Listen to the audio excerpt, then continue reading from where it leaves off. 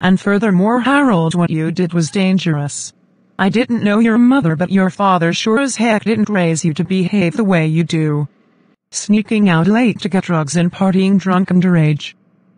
What the hell, Harry? You do know you're part of the reason Laurel has insomnia, Larry has vivid nightmares, and you cost your dad nearly all of his damn salary. Whatever, Trina. You are damn lucky your dad and Larry are gentlemen. Will would have totally. Yeah, whatever, shush now. On the contrary, I do believe this is quite a fitting punishment. You go, Trina. Let him have it. Sustained. Continue, Trina dear. If you only knew half the irreparable damage you have caused to the psyches of Laurel and Larry, and undoubtedly your father even. My ears hurt. Damn! That girl's so loud I can hear her all the way in here. She probably got that one from Philippe. You always see the sweet, gentle side of him. He's like a giant, soft, cuddly bunny rabbit. But hoo boy, you've never seen that man get angry. I've only seen it happen one time, and it was downright frightening.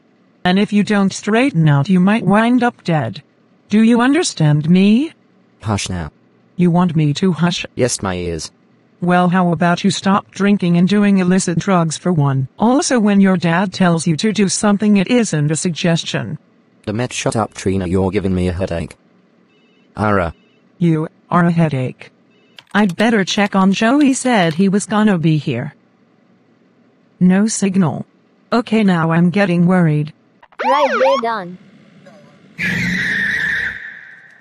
Oh my gosh! Come in, base. We will need paramedics. Send enough for 4. There could be more. Roger that. Young man, can you tell me what on earth happened? Bob, Daniel, Melissa, Brittany, Mom.